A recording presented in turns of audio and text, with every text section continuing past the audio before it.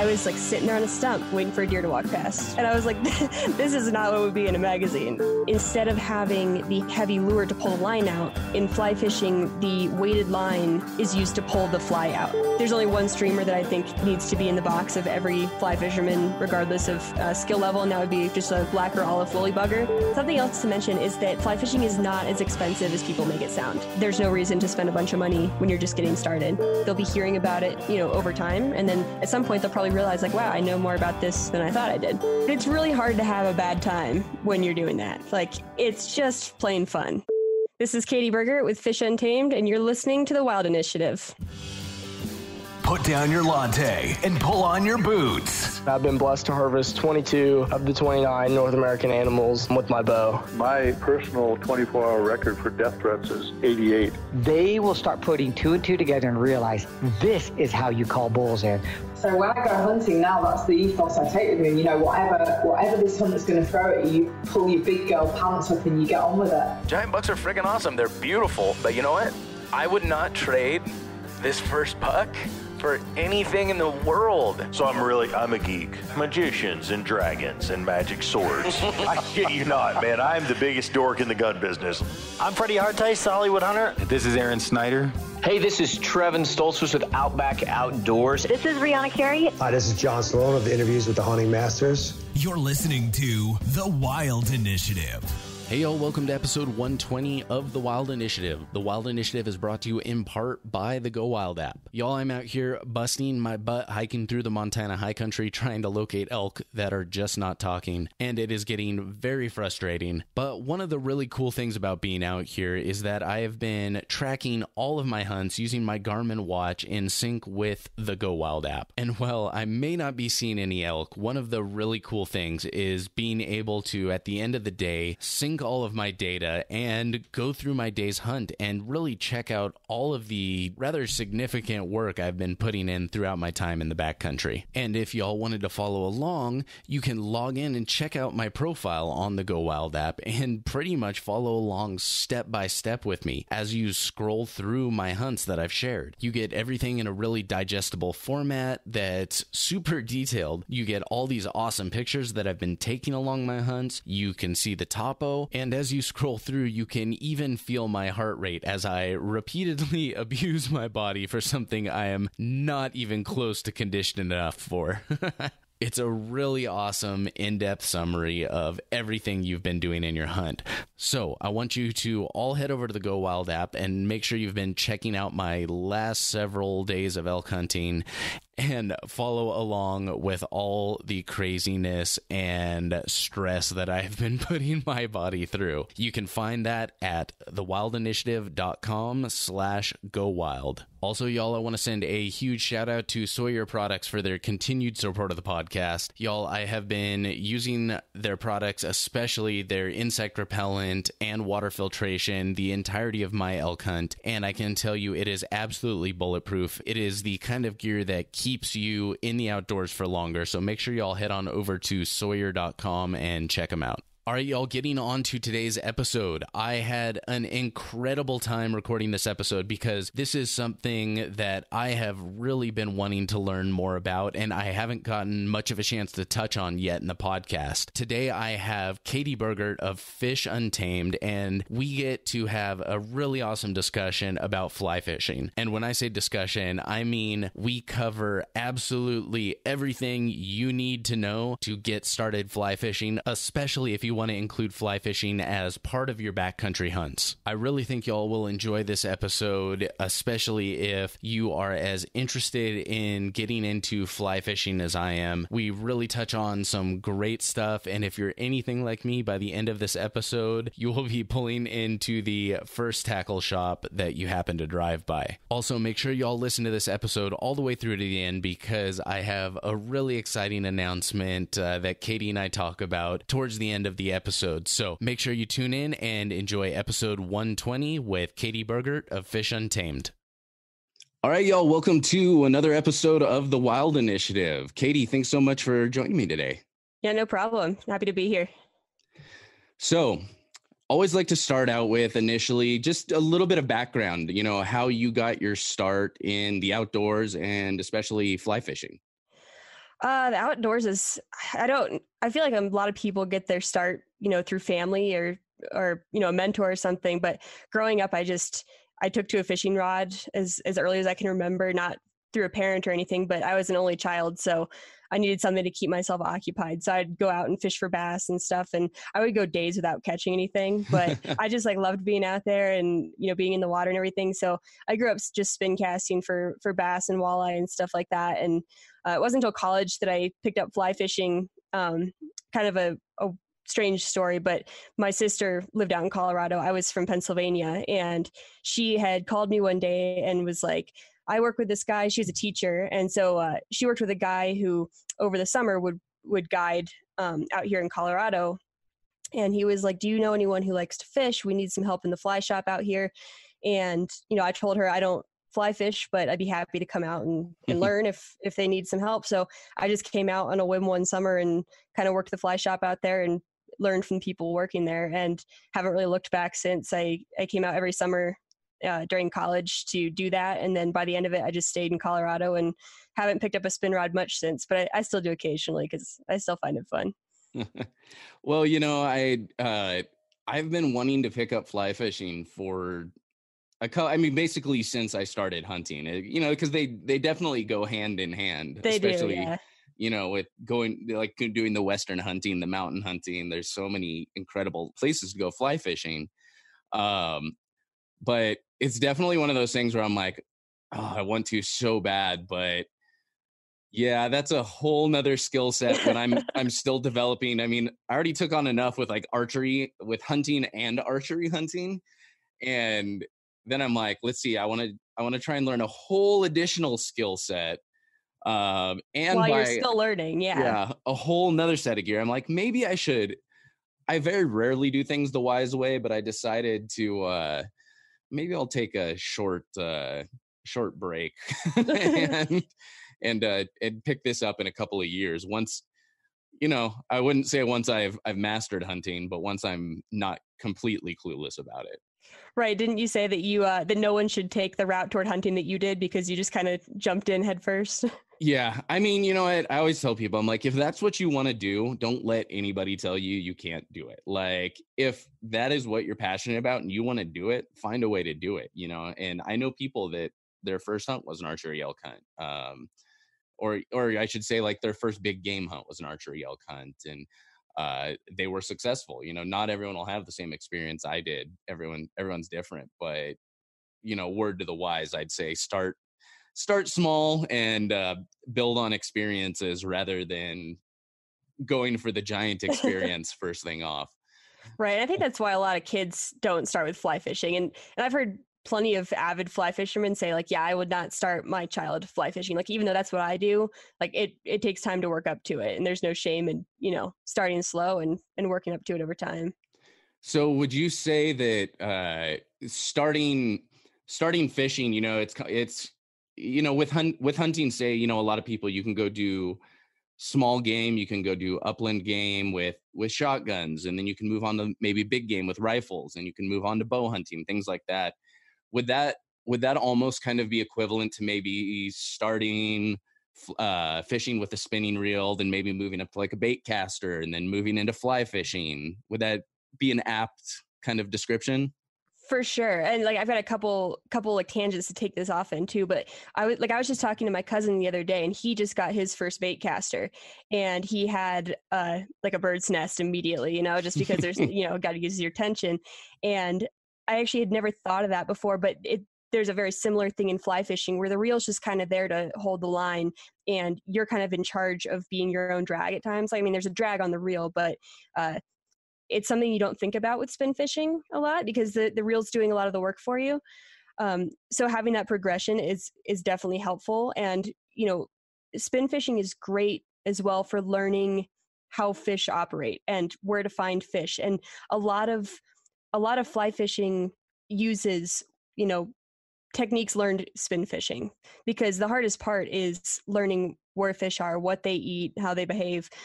It's not that hard to learn a technique of how to cast a line.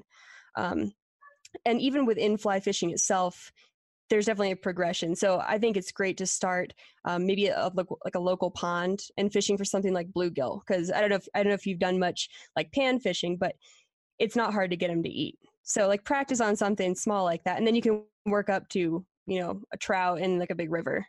Yeah, I mean, I grew up fishing. I mean, basically the same lake in the same area, you know, like basically even the same two spots on that lake. You know, since I was probably 3 years old, and I really hadn't done much else in that. Like I tried my hand at ocean fishing with my grandpa. We went a few times, and I think we only ever caught one fish the entirety of the time we went out. But I want to say it was last year when I was on my when I was down in Arizona. I went out with my buddies at the time, and you know, we just grabbed a crate full of gear, a package of hot dogs, and went out to one of the cattle ponds and went jigging for jack pulling for bluegill. And that was just fun. You know, it was so relaxed and chill, and we just cut up the hot dogs, throw a little bit on the end of the line, and you'd throw it in. And I mean, you couldn't even let it sink before one of them would hit on it and take it, throw it back in. And it's really hard to have a bad time when you're doing that. Like it's just plain fun. So I feel like that is also like a good progression. Like so many people are intimidated by kind of the pretentious attitude of a lot of fly fishermen out there, and feeling like they need to be in this like a river runs through it scene with full trout and mountains and stuff. And it's like, that is super fun and definitely something to work up toward, but like there's absolutely no shame in going out to your local pond with, you know, a lawn chair and just picking off bluegills. I fully equate that to the archery elk, because that's like that is like the full on, you know, you get this picture, this like full like Donnie Vincent picture of the archery elk hunter in the snow and the mountains, and you know, the wind's blowing through, and he's got the rack on his back and he's trudging, you know, that whole thing.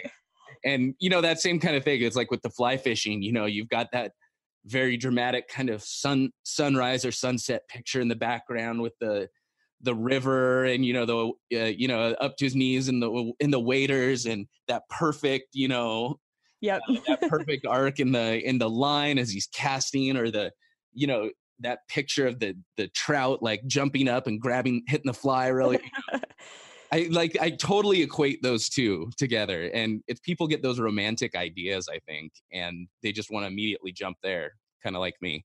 I mean, it's definitely like when you get to that point, you're like, I made it, you know, but more of your time is spent like untangling your line and, you know, getting hooks unstuck from yourself as you're learning to cast. And I feel like so many people get frustrated and they stop because they're stuck in that point. But like you said with archery hunting, like I just went on my first like real archery hunt, and I was like sitting there on a stump waiting for a deer to walk past, and I was like, this is not what would be in a magazine. It was so fun. I would say 90% of what I do hunting is so definitely not what would be in a magazine ever. That's like the entirety of my hunting experience is like that first like 3 sentences of the article, when they're like, yeah, man, we had a really rough week hunting. And then they go into the actual, like the cool part of the story. Right. You're like, I never left that part. Yeah. I'm the first 3 sentences of that hunting article. Maybe there should be a new magazine that comes out that's just like the realist part of everything, where they just explain like how things actually are. I think that's my blog. So the average person can relate and be like, yeah, okay, I've been there. So talking about that, kind of getting into fishing, you know, we talk about, okay, maybe you do want to start, just finding a pond, jack pulling for bluegill, or, doing something simple, like I did. I grew up, fishing for rainbow trout with the same tackle for 30 some years in the same lake. And, I knew how to set up a rod and reel and stuff like that. But so kind of somebody wants to start getting into more to different types of fishing and expanding their horizons a little bit. Where do they go from there? So there's a couple different routes I'd say you could take. Obviously, if you know someone, that's probably the easiest route in, but a lot of people, like if they knew someone, they would already be into it. A lot of people recommend going to a local fly shop, which is definitely one option, especially because a lot of shops nowadays are doing either free or very cheap classes that teach you like some 101. But the problem that I found it with archery too, is that you don't know what you don't know. So you feel really intimidated when you go in and don't even know what to ask, because most of the people in the shop at least have a background of terminology and at least a little bit of theoretical knowledge, so they can explain what it is they want to know more about. But if you're going in for the first time completely clueless, it can be really intimidating. So I would actually say the very best way to start would be to spend an hour or two online, first looking up like the gear and the terminology that you don't know, because if you don't know that, watching a video is going to be kind of confusing. I'd say that once you know kind of what the difference between fly fishing and spin fishing is, what the different gear is, and what each thing is used for, then you can just go on. Like Orvis has a great learning center online where they go through 101 for people who've never touched a fly rod before, and kind of explain the cast, the flies, the techniques, things like that. And if you already have at least a little bit of knowledge on the terminology and the tackle, then what they're saying is going to make a lot more sense. And then I think once you've watched, an hour or two of video, you'll already have enough knowledge to go out and give it a try in your backyard if you want. And you might not have the gear yet, but at least at that point, if you go into a fly shop, you'll be able to talk your way through a conversation and figure out what the next step should be for you. So I'd say start online, and then after a couple hours, head into a fly shop and they can take it from there. Well, I think in anything, and one of the problems I had when I first started hunting was you almost don't know what questions to ask. Like, right. Yeah, people make themselves available and it's great, but it's tough, like, to go up to someone and be like, okay, I want to learn to fly fish. And they're like, all right, what questions do you have? And you're like, what is it? Yeah. How do I start fly fishing? Like, what are all the things I need to know for fly fishing? That's my question. Right. Everything. Fill me with the knowledge you have. And that's when they go, oh, I got to help this other customer. Right. No. It's just, it's really tough. And so one thing I noticed that I started doing is, between listening to podcasts and watching videos online, there would be a lot of those terms that would continually come up. And, I wouldn't always remember to do it, but, I'd pull open like the notes app on my phone, or, have like a little notepad or something, my backpack, and I just scribble things down. And I'm trying to even remember, what some of them are, but just those like little terms and stuff that come up, you're like, okay, they've said that like 9 times, and I just have no idea in the context of this what it means. And, then you can start looking that stuff up, and that helped me a lot. And then I was able to, like you said, get enough knowledge to where I knew the questions that I needed to go ask about gear, things like that. And it also makes it a lot easier, like when you're talking about something like, okay, I need the thing, the pants, the rubber pants that you put on to keep yourself from getting wet. You don't have to like weirdly describe things when you go, right. Know how to ask for them. Even if you don't know what they're used for, you know what they're called, and like someone then could teach you what they're used for. And that's a good point, because I didn't even think of that, but I actually used podcasts a lot getting into hunting, especially archery, because I grew up whitetail hunting a bit, and, just sitting at the base of a tree with a rifle. There wasn't much technique involved. It's just you shoot it when it comes by. So coming out here to not only get into archery hunting, but also, rifle elk is completely different from a rifle whitetail hunt back east. Just a little bit. Just a tad bit different. And I just started listening to a bunch of hunting podcasts because I was just interested in it. And half the stuff they said, I didn't understand. And like you said, I just started hearing terms over and over again. And it was to the point where I didn't even need to write it down, because I had heard it hundreds of times, that it was a word that was, ingrained in my mind, but I didn't know what it was. And eventually, either through context clues or just finding some time to go look it up, I'd say I got 50% or more of the knowledge I have on elk hunting now, just from podcast listening, without having to go anywhere else for information. So talking about fly fishing, maybe what is some of the gear, let's maybe go through some of the gear for fly fishing, talking about like, what's in a kit, like a beginner, okay, they're ready to start building their kit. What are kind of the bare bones basics that someone needs to start out fly fishing? Sure. And something to cover first that's important for this is knowing basically why you'd fly fish instead of spin fish, because it does have a purpose, and the gear is designed to fill that need. So if you're spin fishing, this is me not knowing the correct questions to ask, because I know nothing about fly fishing, so I love this. So continue. Yeah. So if you're spin fishing or bait casting or using any sort of like traditional gear, you've got some sort of heavy lure or like bait, weight, something that when you cast out, it's going to pull the line out, which is why you can have very thin line. But if you had, let's say, just a bare hook and tried to cast it with a spin rod, it wouldn't go anywhere. And I feel like most spin fishermen can picture that, at least. And although you can fly fish for pretty much anything you can spin fish for, most people associate it with trout. And I think the reason for that is that trout tend to eat a lot of very small insects, which are what flies mimic. They can mimic all sorts of things, but most commonly, caddisflies, stoneflies, and mayflies are the three big ones that they imitate. And if you were to throw one of those flies on a spin rod and tried to cast it, it wouldn't go anywhere because the fly is so small and lightweight. So for fly fishing, most people have seen the very like thick, often green or orange fly line. And that's the thick line that people are throwing back and forth over their heads. And instead of having the heavy lure to pull the line out, in fly fishing, the weighted line is used to pull the fly out. So you could think of it almost like throwing a lasso over your head, and that momentum is what's pulling the fly out. And so to do that, you need a different set of gear than you can get away with spin fishing. So does that all make sense so far? Yeah. Okay. So the basic gear is, you still have a rod and reel, just the same as you would for spin fishing. It's obviously a little bit different. Fly rods are often a little bit longer than spin rods, and a reel is, for the beginner angler, is mostly just there to hold the line. You're doing a lot of the work with your hands with the line, so the reel's mostly just sitting there holding it. So you've got your reel, you've got your fly line, which is the thick line that is heavy and pulls the fly out.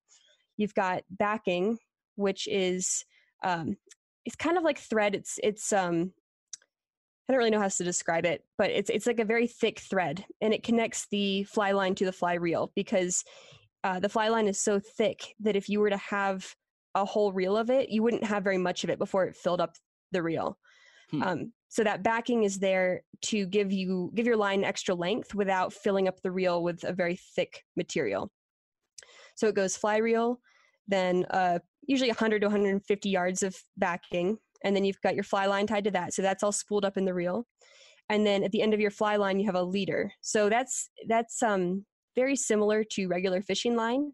It's tapered, so it goes from thick to very, very thin at the end.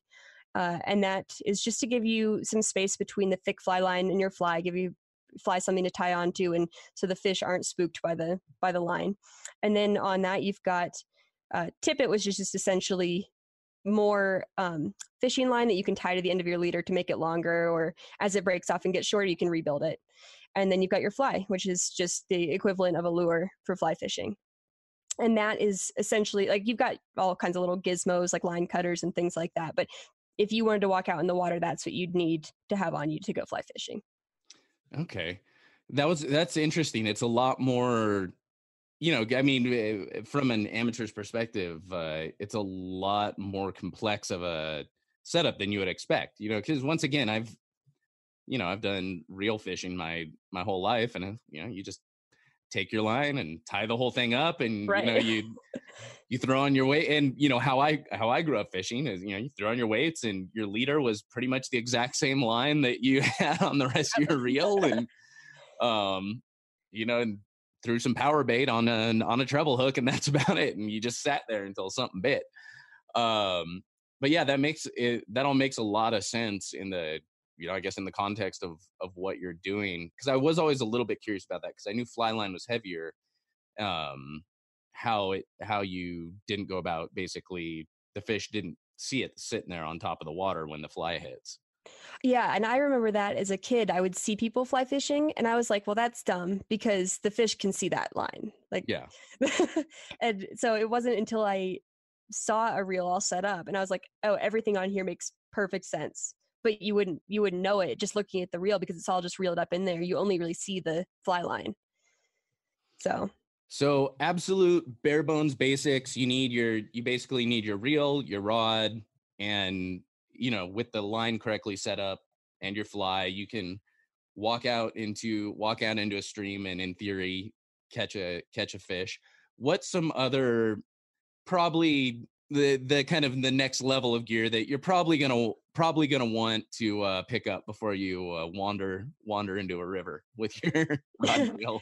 Yeah, that's like the bare bones, and plenty of companies sell that like as is, and minus the fly on the end. But you can go out and get, usually they call them combos or outfits or whatever, and you can get a case that comes with all this stuff already pre-rigged, ready to fish. All you have to do is string it up and tie a fly on. But you're right, most people are going to want more than just that. Just like a gear fisherman's going to want more than just a hook and some bait. Like they're going to want some gizmos and things.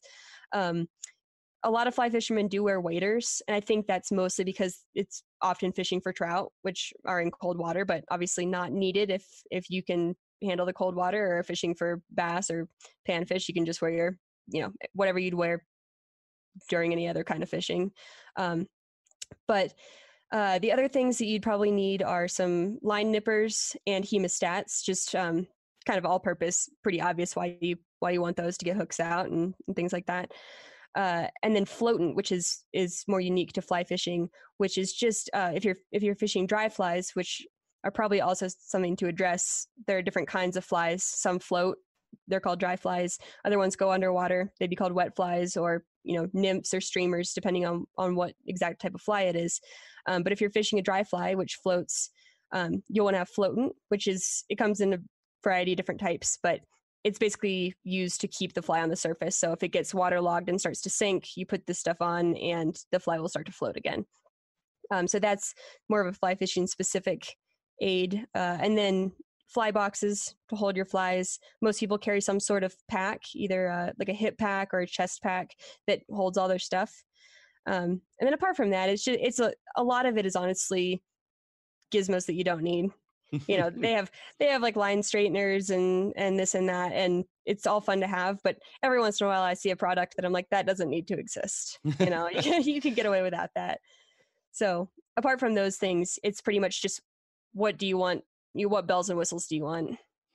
I wish I was at home and I could show you a picture of it. But I have, I can't remember if it was my granddad's or my great granddad's, but one of the really old wicker fish baskets. A creel? Is that what it's called? Yeah. I've been told a million times and it just doesn't stick. But yeah, an old wicker creel. And then I've got the fly box, the little green metal fly box on the leather belt that opens up. And I can't remember who exactly it belonged to, but I'll have to send you a picture of it next time I'm back, or I'll post one up here. But yeah, I've been wanting to go find a place to get that refurbished, and because it's a really cool piece for the shelf. But yeah, that's kind of a fun aspect of fly fishing, is kind of the historical side, and inheriting your granddad's gear, something like that. Like there's as much as a lot of anglers want like the newest and best gear, like there's also a subset of people that really gravitates toward that old stuff. It still works, people are still fishing with their dad's or granddad's stuff. So got gear sorted out, I guess, and correct me if I'm wrong, first steps in learning to fly fish at this point is you probably need to learn to cast. Yes. I'm assuming that's probably a pretty critical step into learning this whole fly fishing thing. So maybe break down casting for us a little bit. Obviously, it's a little bit hard without being able to demo everything, I'm sure, but kind of maybe break down casting and how the best way for someone to go about learning that. Sure. So like I said, the best way to learn is probably to get the terminology down and then to go watch a video. If you can get someone to teach you hands-on, that's obviously going to be the best, but I'll do my best to kind of break down how the cast works. There's kind of two tiers of learning the cast in terms of, you've seen people go back and forth with the line in the air over and over again. And I think there's a big misconception amongst people who have never touched a fly rod that portion of the cast is when you're actually fishing. Some people think the fish jumps up out of the water to grab the fly while it's in the air. Some people think, I don't know, there's a whole wide variety of what people view the cast as. And that portion in the air is really just the cast and getting the fly to where you want it to be. And you're not actually fishing until you're done with that portion. But that is not necessary for the first couple times you go out. A lot of the first couple times is just making one cast back, one cast forward, and letting the fly sit on the water. And it's not until you're more comfortable with that you would move up to how I like to think of as tier 2, where you're actually keeping the line in the air a bit longer and making longer casts to more precise locations. And honestly, keeping the line in the air too long is a big problem because it's very visible. To fish might see the shadow going back and forth or might see the line. So ideally you can get your cast done quickly without having to do much of that back and forth. And that's called false casting when you're going back and forth like that. So essentially you've got your line on the water, you're going to pick your rod up, and they say a lot of people reference between 10 and 2. And if you ever watch like a river runs through it, you'll hear that. But when you're first starting out, it's more like 10 to noon. And your rod will be stopping right above your head. And that is to get the line to fly out behind you. That's called the back cast. So the back cast is when you're bringing your rod back, the line's flying back behind you. And the forward cast is when you're bringing it back forward, kind of getting ready to lay the line out to present it to the fish. And so on that back cast, you're doing what's called loading the rod. And that's just where the weight of that line is coming back and kind of, it's almost like bouncing the rod backward so it can then fling back forward. And so a lot of the power comes from the back cast. You throw your line back, it puts a lot of power into the rod itself. And then when you bring it forward, all that pent up energy is going to launch your line and therefore your fly out onto the water. So once you stop your rod at noon, you're going to have to pause for a little bit to allow the line to fly out behind you. And that's a big mistake a lot of beginners make, is not waiting for that pause because they're so used to throwing line forward that it seems counterintuitive to spend so much of your time with the line behind you fly fishing. So you got to wait for that line to load. And once it is fully straightened out, and you can watch it happen if you turn your head around, then you'll do the forward cast where you bring your rod roughly to about 10 o'clock. That'll shoot the line out forward. If you're just starting out, you may just go ahead and lay the line down right then. If you're false casting, you may bring it back and let a little bit of line out each time until you've got as much line as you want to send out, and then you can let it lay down the water on whichever forward cast you're ready. So it's really, I mean, the whole purpose, because you see it in all the videos, all the movies, they're flying back and forth like 9 times before the fly ever actually goes out there. And really, I mean, I guess the purpose of that is to just make sure you're letting out a precise amount of line, or is there? Yeah, so that's just because each time you go back and forward, you can let a little bit of line slip out. So you're usually holding the line in your non-dominant hand. Let's say you're casting with your right hand, you're holding that line in your left hand, which is why I said the reel is kind of just there to hold the extra. And every time you come forward, you're just letting a little bit of line slip through your fingers. And the better you get, the fewer casts it's going to take you to get all that line out. So say I'm starting with 10 feet of line at the end of my rod, but I want to cast 40 feet, it's going to take a couple casts to get that out. But someone who's just starting out, it might take them 10 casts to do that.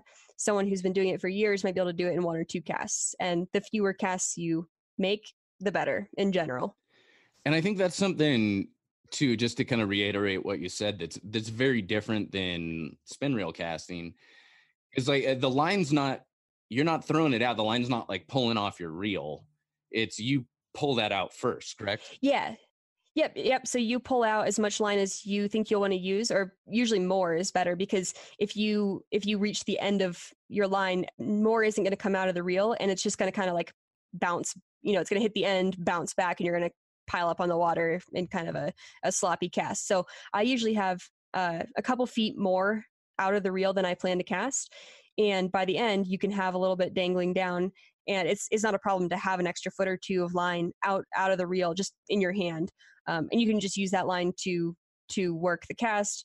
If you get a fish on, you can let the line slide in and out of your fingers before using the drag on the reel. Like, especially for smaller fish, a lot of the quote unquote reeling in is actually done with your hand. And if you get a large fish that takes all that line and suddenly is on the reel, then now you can use the reel. But for most small trout situations, you're just using your hand to manage the line. I always thought that was interesting, because that just looks like a nightmare to me. Because you watch these guys and they're just like, just ripping this line out before they cast. I'm like, oh my gosh, I'm like, I would do that, and I would go to cast and it would just be a giant knot. I don't like that. That was the one thing I was like, is that ever really an issue, or is the line just heavy enough to where it doesn't tangle up like that so much? So the leader, which is like closer to regular fishing line, definitely gets tangled just as much as regular fishing line, and it's just as annoying to get out. I'd say fly line doesn't knot up as much, and when it does, it's usually not hard to get out because it's so thick and it's rubbery, so it doesn't usually tie into really tight knots or anything.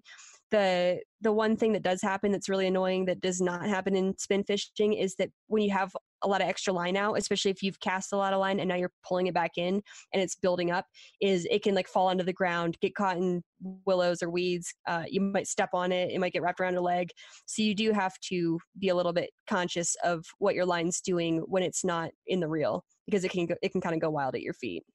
I can almost imagine that would kind of be a difficulty and a benefit of fishing in the middle of like a moving river, to where you're pulling out all that line, and if you do it right, it's nice and it pulls it kind of behind you and keeps it out, versus if you're doing it wrong, you're throwing it out in front of you, it's getting tangled around your legs, it's getting bunched up and causing all kinds of a nightmare. But yeah, and in a river, it's not like, if you're actually wading out, it's usually not as big a problem because the line floats. So it'll just float there on the water.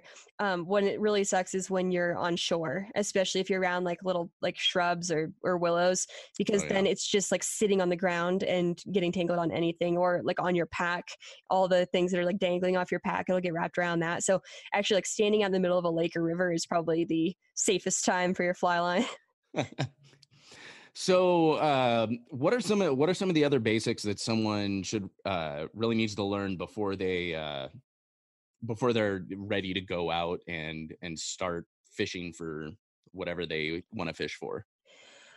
There's not. I mean, I think that's like a really good foundation, and a lot of stuff after that is just stuff you learn as you go.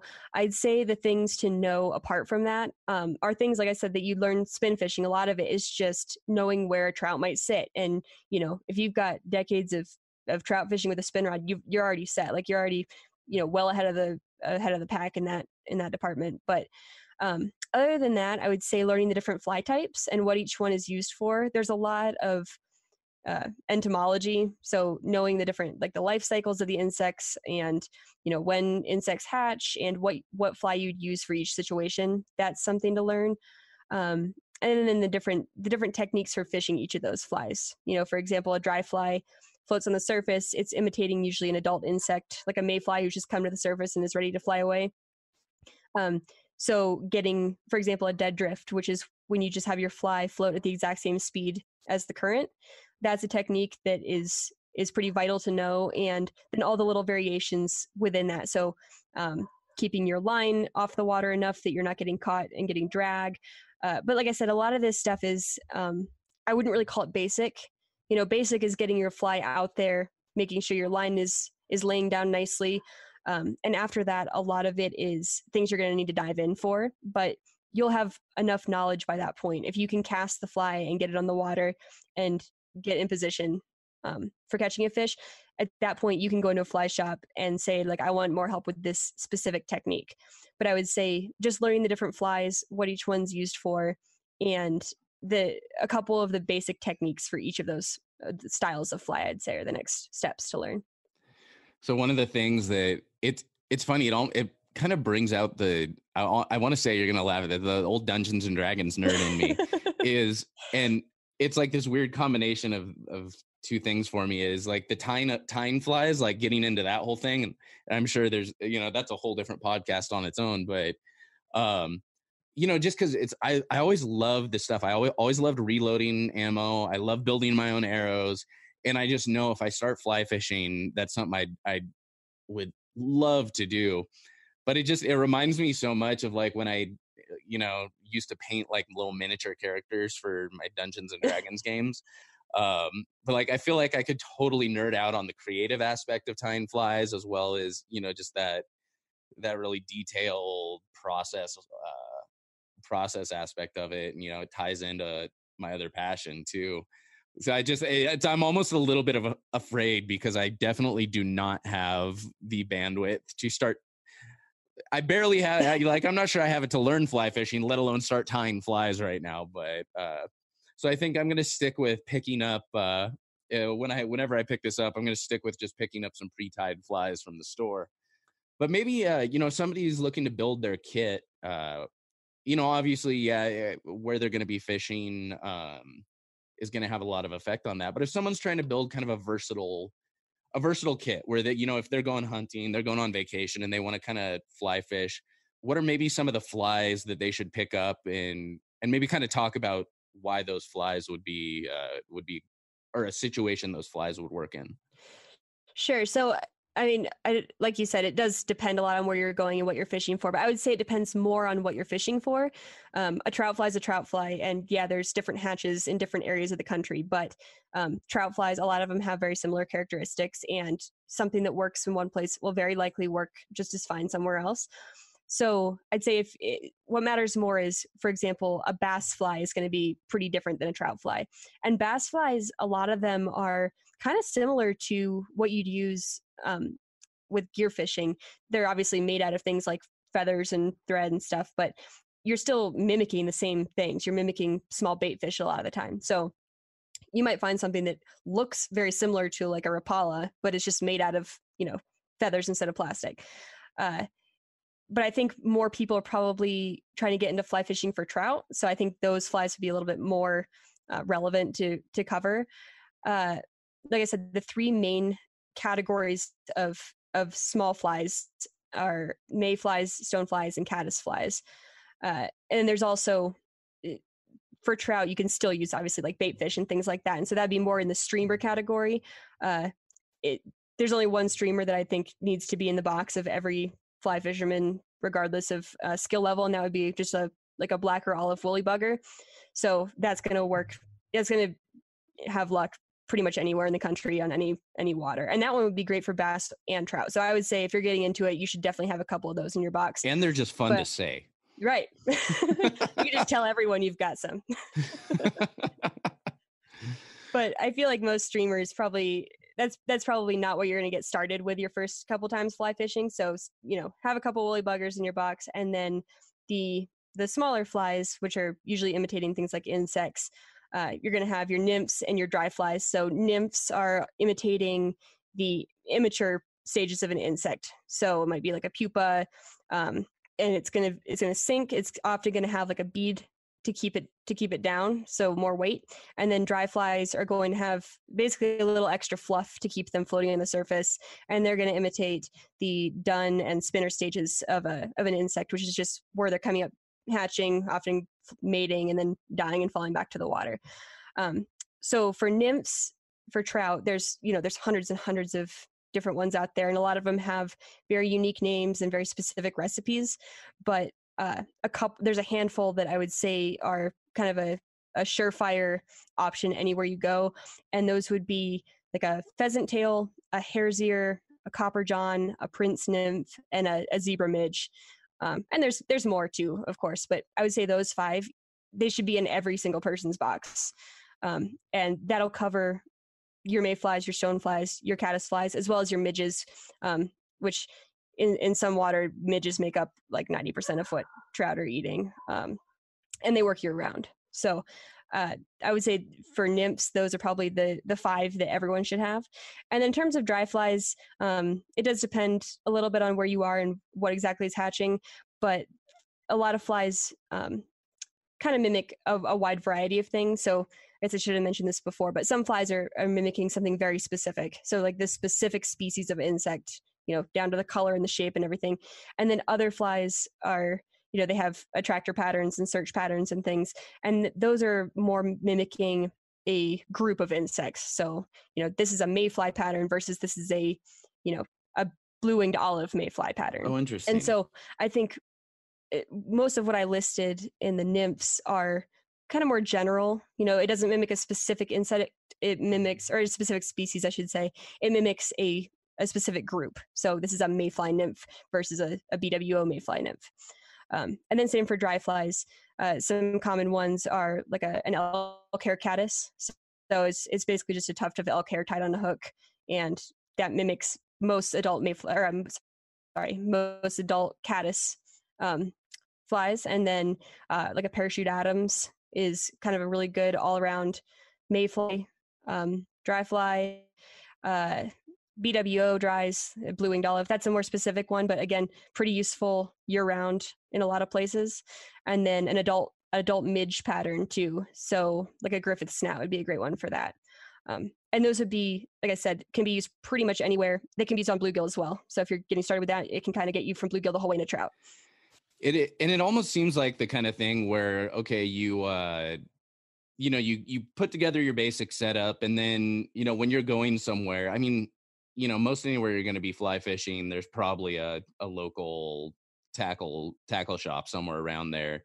And I'm assuming it's probably one of those things where you can go in and, talk to them about whatever the, local insects are and, what the fish are biting on. And they'll probably give you some tips on what to pick up if it's not already in your kit. For sure. And that's where the fly shop comes in really handy. And a lot of them will also post online fishing reports.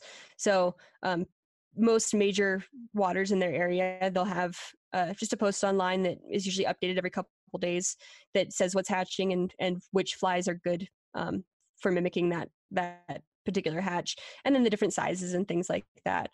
So, but yeah, you can also go in.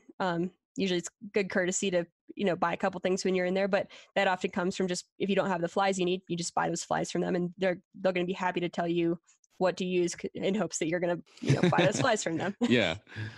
It's just good business. Right. Same with telling people where to go fish. If you're going to keep coming back into that shop, it's kind of a mutual relationship there. But there's also apart from specific rivers and getting the specific flies that are good on that river, you can also just go online and look up hatch charts. So, I know that, caddis flies hatch in the evenings through the summer in Colorado. So I don't usually need to go into a fly shop to ask that. It's just something I know. And the more you do it, the more you'll get used to. It's kind of like knowing when the elk rut happens. It's just, you get used to it, and you can just look those up for any area. So is there anything we really haven't talked about? Anything that somebody new to fly fishing should really know, should learn? This is me asking the questions I don't know to ask. I would say that what we've covered so far is in like, if you take the time to go learn the terminology and everything, a couple of the names of the techniques, that going to a fly shop at that point is probably your next best bet to have someone show you how to cast. But in terms of just general kind of theory stuff that is good to have in the back of your mind when you're talking to somebody about fly fishing is like one of them, for example, is a lot of people think that the fly is kind of the be all end all in terms of whether you're going to catch a fish. And a lot of times what is more important is changing up the technique. So not just being familiar with the different flies, but being familiar with all the different options for techniques is very important. And a lot of times changing the technique will completely change your day of fishing without having to change flies. And some people really geek out about learning the hatches and exactly what fly to use at exactly what time. And I'm more of the style, like I've got my favorite flies that I like fishing, and I will change my techniques until they work. Like I prefer just sticking with my favorites and making them work. And I think a lot of people going in get a little too concerned about the fly selection and things like that, when really a lot of it's just experimentation and getting used to all the different techniques and seeing what works. I feel like I can almost relate that to elk calling, like where you're in the woods where it's like, you got all kinds of different people and they have all different strategies, where some guys, they're focused on like all the details, all the little nuances and different types of calls and everything else. Then you've got other guys which are like, I just challenge people every single elk I hear. And obviously I am on my elk hunt right now, so this is what I'm equating everything to. For sure. But it sounds like a very similar thing to where it's like, okay, you know, you can go to the extremes on either side. You can have a combination of the both. It's very much like both sides kind of complement each other, and you have to figure out where your balance lies. Yeah, I think I've heard like Corey Jacobson talk about that. Like some people are like, you call too much, and he's like, well, I only want to go for the ones that are willing to play, you know, like that's just what he likes to do. And I think that's a very important part of fly fishing, and something that doesn't get talked about a lot is that, you know, everyone's looking for something different. Some people want to catch like the biggest fish, and you might need to use a very specific technique and fly in a very specific location to make that happen. Other people are just having fun being out there. So, you know, why sweat it? Just go out and have fun.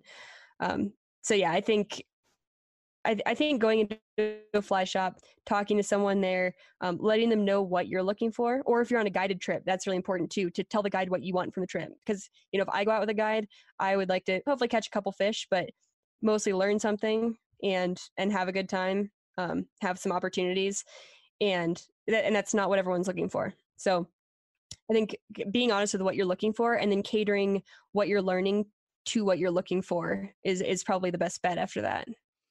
So, I mean, we don't have to go into like super in-depth detail, because I'm sure, again, you know, you could probably do a podcast on each of the techniques in and of themselves.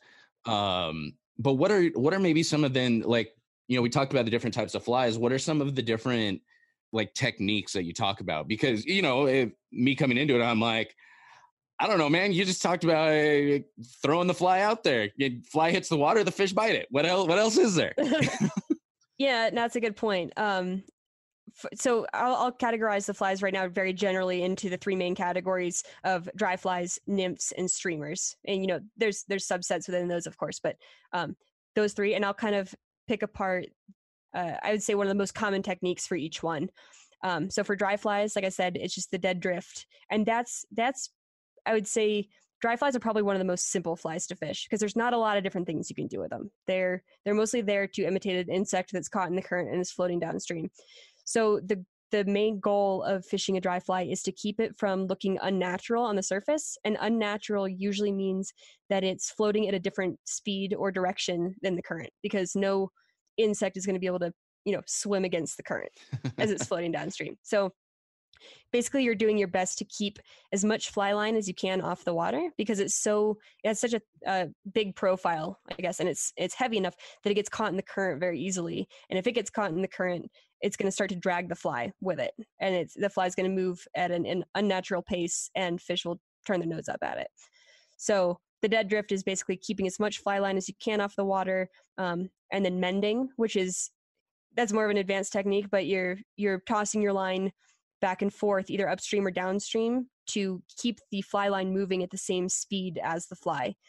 Basically doing everything in your power to keep the fly from moving across the surface at any other speed or direction than the current of the river. And in a lake, obviously, that's not a thing because there's no current.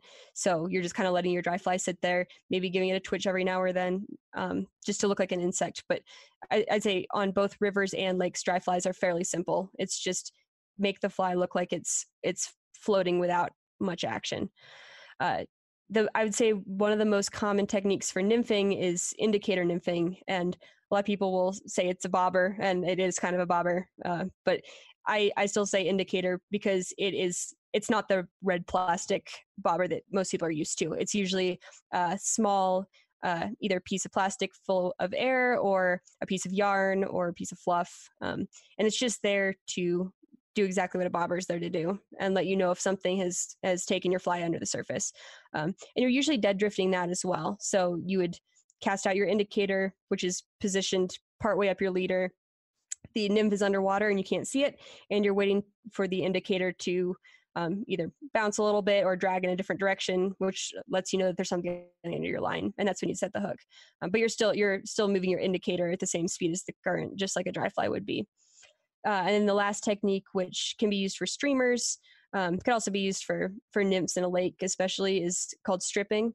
So just like the woolly bugger, fun to talk about. And that's just the equivalent of like reeling like a lure back in if you're spin fishing. Again, you're doing it with your hands because you're not really using the reel, but you're just pulling that line back in, and that's going to pull the streamer, which is imitating a bait fish usually. And that's going to make the fish look like it's swimming. With a nymph in a lake, you might be pulling a small mayfly or stonefly underneath the water back toward you, and it just looks like a little nymph that's kind of darting through the water. And in that case, you'll just feel the take and set the hook just like you would if you felt a bass hit a lure. Okay, so those are kind of the most common techniques someone would use with each of those different types of flies. And and as you said, as you get more into it, get more advanced, you can start learning additional techniques and for sure. Okay. Yeah, but those are the three that I would say those are definitely the first three techniques you should learn. And I would say also that most of the other techniques are under one of those umbrellas. You might still be dead drifting a dry fly, but you might give it you might skate it over the water a little bit to make it look like a bug that's trying to fly away, but it still probably started with a dead drift, Okay. And I'm sure just like with anything, as you get into it, you'll see different situations. You'll see how the fish are responding, what they're responding to. You're able to adjust, no pun intended, on the fly. Yeah. I was about to say it. I'm like, oh gosh, that's bad. As long as you acknowledge that you said it. Yeah. You can adjust on the fly, to the situation. And yeah, I guess that's stuff that just comes with experience and, building on. You can't expect to go out there and, I mean, like me with elk hunting, like half of the time I'm like, okay, my plan didn't work. I have no idea what to do now. So then I research that, I talk to people, and then next time I go out, if that situation, when that situation happens, I know something else to try then. And it's just keep building on what you know every time. You can't expect to have all the knowledge the first time you go out.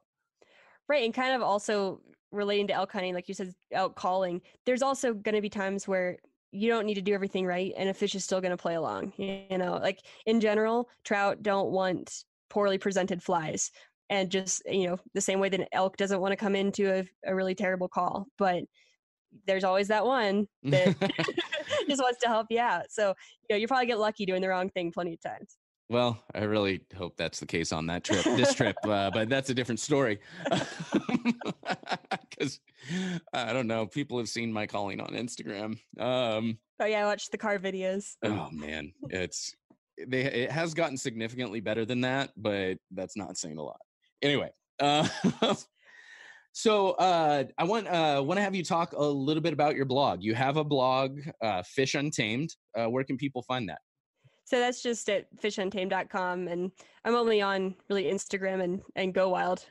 Although on Go Wild I'm just under my name, but Fish Untamed on Instagram and the website. And I mostly just cover backcountry fly fishing. I try to have a range of stuff, but I'd say the general theme of it is backcountry.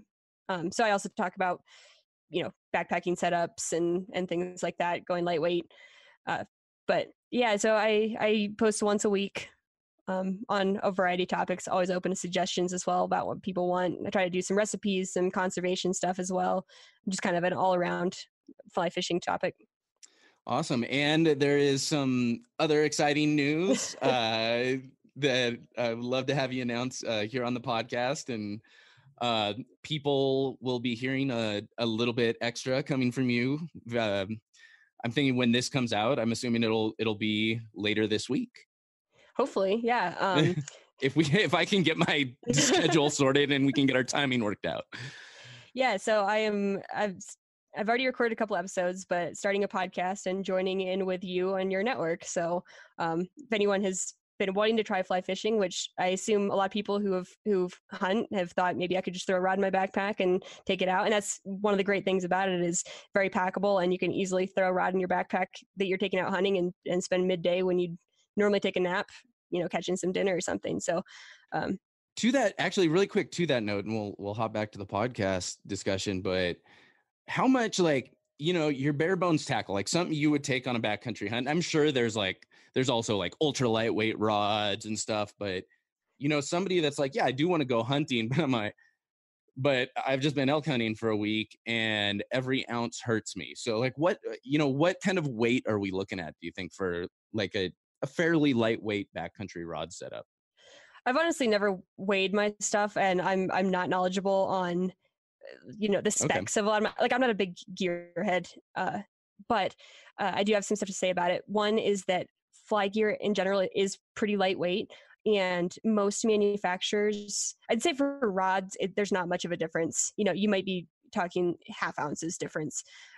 For reels, you can on most manufacturers' websites, they'll have the weight of the reel, and they'll usually make a reel or two that is a little more bare bones. And for trout, what most hunters are going to have access to, you don't need anything large. You can get I guess this is a topic I could have brought up earlier, but rods come in different weights, and it's not weight like how much it weighs, but like a one weight, it goes from like 1 to, I want to say 12 to 15, somewhere up in there. And a one weight rod is what you'd use for like the very, very tiniest fish. It's not a very commonly used weight. A 5 weight is kind of a standard trout rod. But for most of the smaller trout in the backcountry, you can get away with a 3 to 4 weight rod.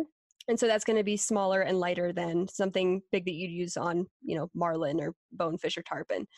And the reels that go with those weight rods are going to be pretty lightweight. So you're not going to have to worry too much about cutting down on weight.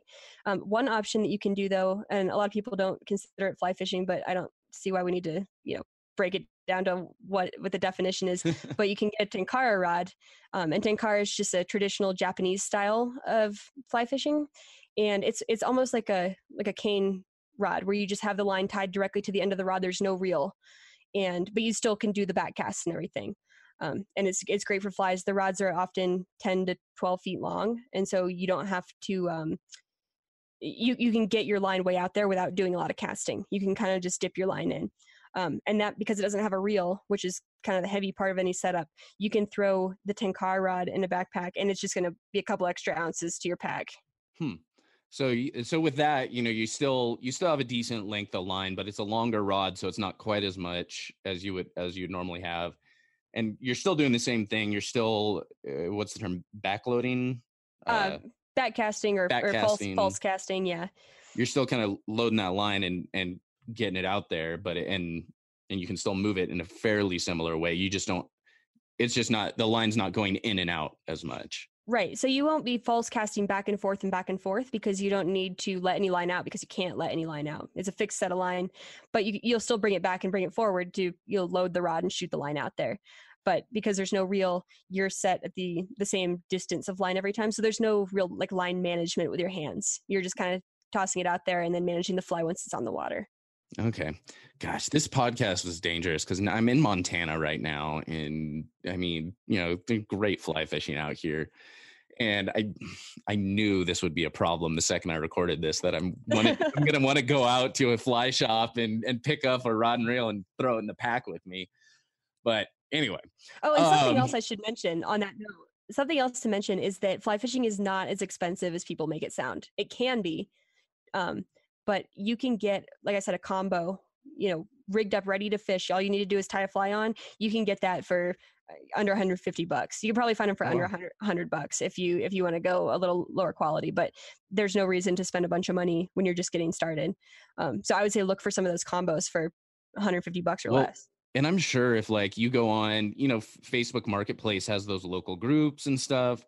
You go on something like that. I mean, or Craigslist. I'm sure there's tons of people that were like, I wanted to pick up fly fishing. Oh crap, this isn't for me. Right. Here's a rod I've used twice. Everything's already set up for you. You probably can get a whole kit there for, half of probably what they paid for it, or 3/4 of what they paid for it. Yeah, and the good thing is too, those rods that you get, obviously it's fun to upgrade and get something a little nicer, but I still have the very first rod and reel I bought, and I still use it all the time, and it works just fine. Like, you don't need the top of the line stuff. It's fun to upgrade when you've got, when you like it and you want to play around a little bit more with customizing your setup, but there's no need to spend a ton of money, and it's not like you have to get rid of your old rod and never use it again because it's old and crappy. Like, they'll still catch fish, and at the end of the day, it's mostly on you, not on the gear. Like, when people are blaming their gear for messing up, like, it's just that you're not doing well with it. Exactly. Yeah. But we all know that it's my elk bugle tube that's the reason I'm not seeing anything. Right, you got to buy a new one. Exactly, because I don't already have like 5 of them. Anyway, so yeah, but people will be coming up now. People will be hearing from you weekly on the Wild Initiative podcast as well. I'm excited that we're going to be adding some really cool fly fishing content to the podcast, because it's something that I'm not at all versed in, obviously, as people have gotten the gist from this episode. And I think it's something that people are really interested in, and there's just not, there's information if you know where to look, but for someone new to it, it's not as easily accessible. So I'm really excited to, have you sharing all this information on the podcast. Yeah, and I hope it can kind of work the same way, like we mentioned earlier, where I just was listening to hunting podcasts and I just kind of learned over time. Like, it wasn't hunting season, but in the other 8 months of the year, whatever, I was just picking up information. And by the time it came around, I felt a lot more well-versed. So hopefully it doesn't require much extra effort on people's parts to learn anything, because they'll be hearing about it, over time. And then at some point they'll probably realize, like, wow, I know more about this than I thought I did. Mm-hmm. And I also mentioned to you recently that I probably will do a little bit of non-fly fishing specific, at least, topics. I might be talking about conservation and, fish ecology and behavior and stuff like that. And we'll very likely also have people on that are not fly fishermen, but I'd say the majority of it will be fly fishing related. Oh yeah, I think, and I think that's great, because fishing is just one of those things that complements hunting so well. And it's, I grew up doing it and I love it. And I think it's something that everybody really enjoys. I don't think there's anyone out there that's like, oh, I hate going fishing. Right. At least no one that I want to be friends with. Right. Because you can make it as like casual or hardcore as you want. Like, you can hike 20 miles back in and climb mountains to catch fish, or you can just like sit on the dock with your friends and drink a beer. Like, there's not like a level that you have to attain to make it fishing. So exactly. So we already, so people can find you at fishuntamed.com, can find you at Fish Untamed on Instagram, and Katie Burgert on Go Wild. And then keep an eye out for the podcast here on the Wild Initiative coming up. Yeah, sounds good. Awesome. Well, the way I always like to end this, and I'll phrase it a little bit differently, somebody listens to the podcast and they're like, I don't know, this whole thing sounds pretty complicated. I don't know if I can do this. What words of encouragement would you give them? If you spend 2 hours online diligently looking up the basics of fly fishing, you will no longer feel like it is out of your reach, I would say. It's just that most people have not spent very much time actually looking into what it is. But it does not take, it takes an afternoon on Google. Just grab a beer, watch some videos, and you will feel 10 times better about it than you do right now. Awesome. Well, thank you so much for sitting down and chatting today. I'm excited to let everyone learn a bit about fly fishing. Yeah, same here. All right, y'all, that'll do it for episode 120 of The Wild Initiative. Make sure y'all head on over to the show notes page at thewildinitiative.com/120. Check out links to everything we talked about in today's episode. Make sure y'all head on over, check out Katie's blog at fishuntamed.com, as well as tune in the upcoming weeks as Katie starts releasing her podcast. If y'all want to follow along with my hunt, make sure y'all head on over to thewildinitiative.com/gowild, download the app, check out my profile, and hopefully by the time y'all are listening to this, I'll have an awesome post and some tracking about killing a really big bull. Well, y'all, that's it for now. I'm excited to talk to y'all again next week, but until then, I hope this podcast inspired you to get involved, get outdoors, and plan your initiative for the wild. Thank you for listening to The Wild Initiative. Please take a moment to leave a rating and review on iTunes or Stitcher, and head on over to thewildinitiative.com to get show notes, check out the blog, gear discounts, other podcasts from the Wild Initiative family, and more.